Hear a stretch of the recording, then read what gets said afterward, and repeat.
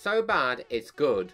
A common phrase when discussing films and video games on the internet. These pieces of media are often made with intention of making something great, but according to tvtropes.org, something about the specifics of a work in question instead causes an enjoyable, though equally unintended, emotional response in the viewing public. For many people, this defines so bad it's good, something that goes wrong in a hilarious way. However, is it possible to achieve this effect in an interactive medium? The player is in direct control of the story and the gameplay, so perhaps a bad game can be enjoyable due to this. So, today on Games of Reference, we shall be answering the question, can So Bad It's Good games exist?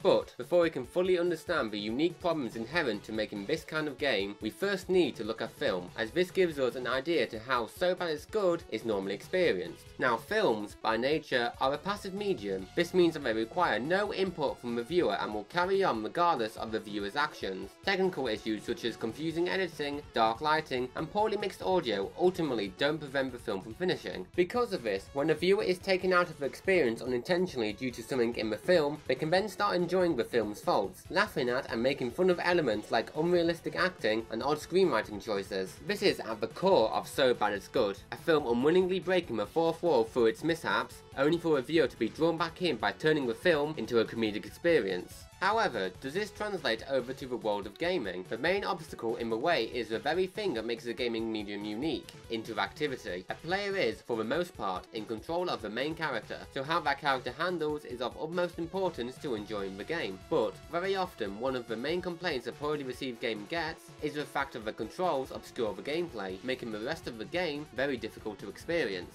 If a player can't actually play the game, this generally won't bring laughter like a confusing cut in a film would. This is much more likely to cause frustration, as part of the game seems to be artificially gated by the controls. In context of film, this will be analogous to a DVD freezing or slowing down constantly, which actively prevents the viewer from experiencing the movie. But there are some games that exist that are able to use conventionally poor controls for comedic effect. Examples of such games would be QWOP or Octodad Deadliest Catch. The controls in these games utilize keyboard presses or clicks to move limbs individually. This style of control makes the main character very unstable in motion, often resulting in the player missing their intended target or simply falling over. The design of these games though makes them fun instead of the easily infuriating experiences they could have become. They use quick respawn times with little penalty for failure, and their levels are open and free from difficult obstacles, at least in the early stages. Both of these allow the player to become familiar with the controls before they are presented with a more difficult task, which is important for any game, but especially so for one with unusual controls. Since the player has been given this freedom, they also have a safe space to enjoy, perhaps even laugh at, the controls they're given. But this poses the question, are these games truly so bad it's good? These games have intelligent design decisions that work with the controls and, more crucially, are designed with the intention to be comedic in nature. This distinction is important as the laughter generated by the games is the intended response the designers were looking for. To put this in clear terms, when something is made to be comedic,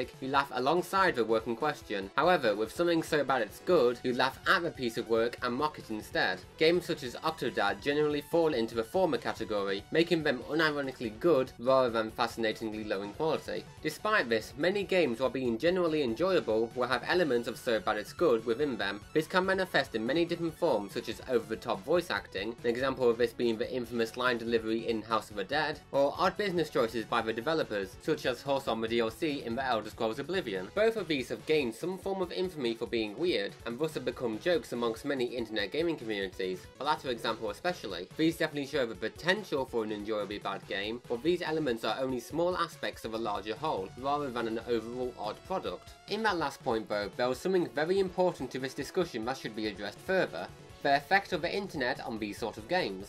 A common theme on many websites, most often seen on forums and on YouTube, is to look at a bad game, pick apart its faults, and present this information to the audience. Often in these examples, the game in question is used as a catalyst for the content creator's own personality and their sense of humour. Famous examples of these include The Angry Video Game Nerd and JonTron. This style of video emulates the experience of playing a bad game with someone else and laughing at its various faults and making jokes about those faults. These videos can inspire the audience to play these games themselves, often with people they know, and have a similar experience to the content creator, making comedy out of an otherwise bad game. This seems to fit the definition of So Bad It's Good, as these games are being discovered not necessarily by their merits and artistic achievements, but rather from their infamous design choices. In conclusion, the nature of interactivity makes it difficult for a game to be so bad it's good, as elements that take away from a player's sense of control often cause frustration rather than unintentional comedy, as this can prevent the player from fully experiencing the game. However, it's still certainly possible for such a game to exist. Occasionally, the right elements can combine,